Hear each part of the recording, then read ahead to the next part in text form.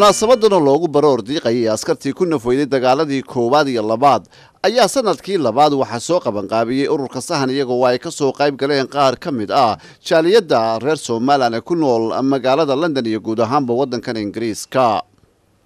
waxaan u kaliftay inaan sameeyno waxa weeyaan Somalilanders iyo Soomaalidu khaasatan waxay joogeen dalkan 100 sanadood ka badan. waxaan rabnay dadkuna taariikhdeena si fiican ma u garanayaan.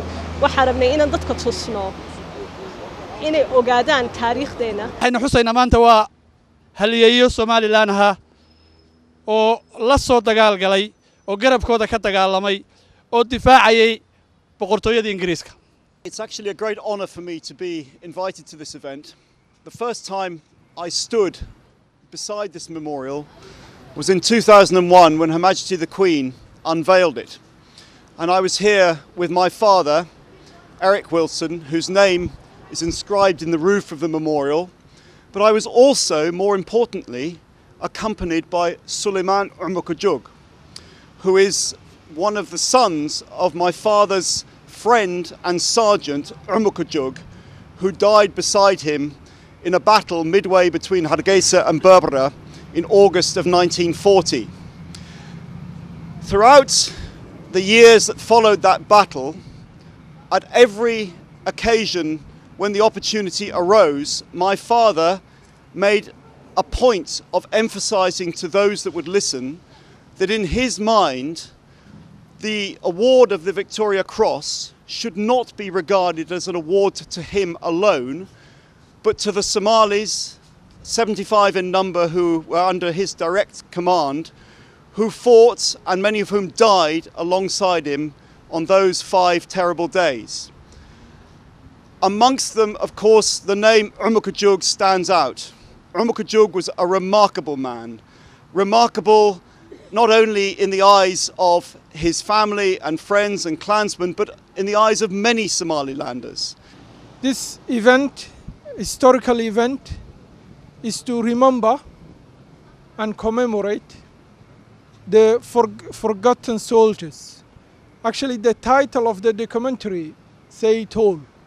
They are forgotten by the nation in which they were fighting for, and the nation they were born from, which is the Great Britain and the Republic of Somaliland. We have come here today in this gathering to show respect, solemn acknowledgement and remembrance for all those who have died in past conflicts.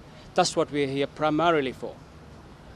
We come together to reflect on the sacrifice of those who have gone before us and the suffering of many since then, but especially now, where many throughout the world are suffering division, agony, and the ravages of war.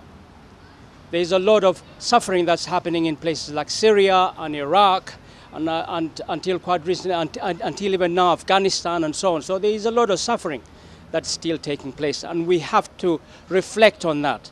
waxaa maanta sharaf ii ah inaan maanta halkan isugu nimaadno inagoo xusayna ciidamadii iyo askartii ka qayb gashay dagaalkii koobaad iyo kii labaad ee dunida.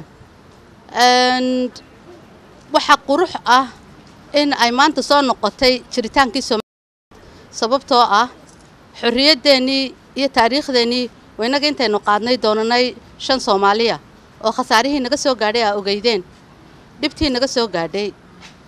waxa ah taariikh oo xasuusigo ah in sanadkii hore markaan halkan nimi oo ninigu yiri xagaa ku maqnaydeen Somaliland sanad walba ciidamadii dagaalka ka qayb galay annaga u dabaaldegna xagaa ku maqnaydeen.